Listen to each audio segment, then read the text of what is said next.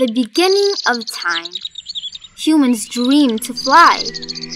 They used to look at the birds spreading their wings out and wished they too had wings.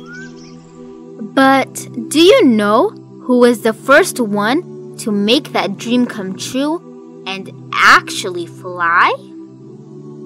Most people think the Wright brothers were the first ones to fly, but someone flew about 1,000 years before them.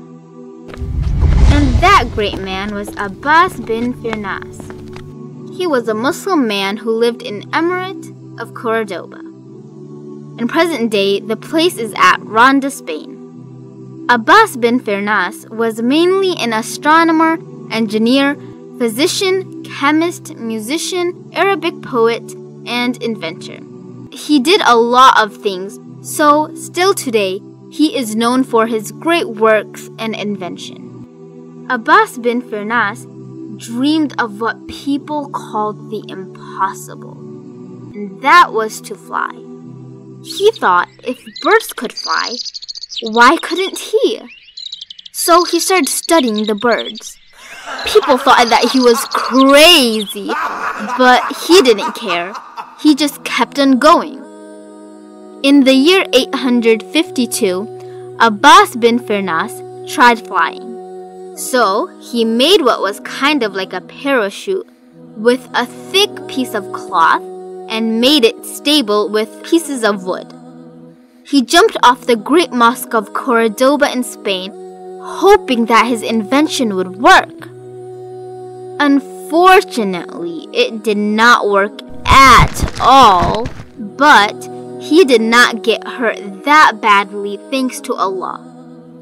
But Abbas bin Firnas did not quit. He continued to study the birds. After some time, he realized that birds could fly because of the shape of their wings. The wings were round and thick at the top, and it was thinner at the end. Abbas bin Firnas started building his wings once again. He tied bamboo with silk strips and covered it with eagle feathers. After he was done, he tried flying again. By that time, he was 70 years old, and it was around the year 880 CE.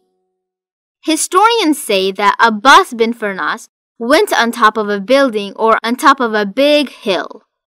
Either way, he stood up on something high.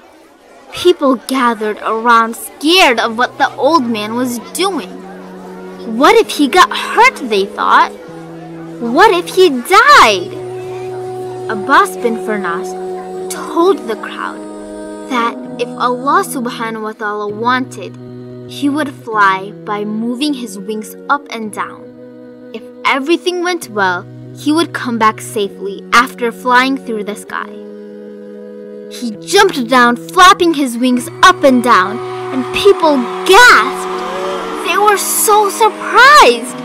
Abbas bin Firnas made the impossible come true, and he was flying. He flew through the sky like the birds. He made history.